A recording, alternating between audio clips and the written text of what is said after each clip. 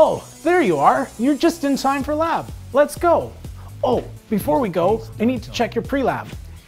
You won't be admitted into the lab unless it's complete. So make sure you use any resources and materials you need so that you understand all the experiments and all the work that's going to be completed. I'm also going to need to see your student ID, and I need you to be wearing closed-toed shoes. Now, it's really important that you're on time for lab. Students that are late may not be admitted into the lab. And remember, no food, drinks, or cell phones are permitted into the lab at any time. Just bring the bare minimum you need, your lab handout and writing utensils. Come along, let's check out the lab. When working in a lab, it's really important that you familiarize yourself with all the lab protocols and you know the location of all the safety equipment. Let's look around.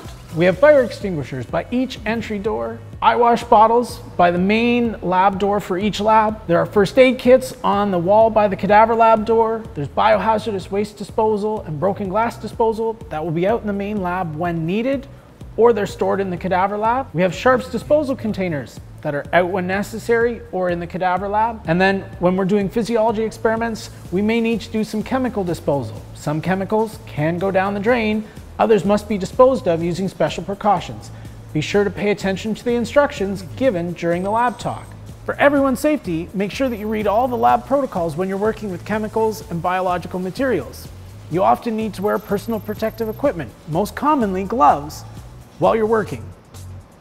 Read all of the steps to a procedure before you begin an experiment. You will not have enough time to restart experiments if you miss key steps.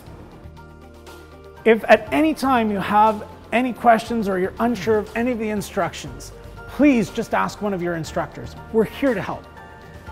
The anatomy and physiology labs are attached to a cadaver lab. This incredible experience is only possible because of the gracious gifts of people who donated their bodies to science for us to learn. Before you enter into this lab, you must agree to abide by a code of conduct that outlines the respect required for learning in this space. Rules and regulations are set out in accordance with the Chief Coroner of Ontario, and this includes that no pictures are taken in any of the laboratory spaces. Lastly, remember to take full advantage of your time here in the lab. This is truly a unique experiential learning opportunity. Thanks for coming along the journey, and have a great semester.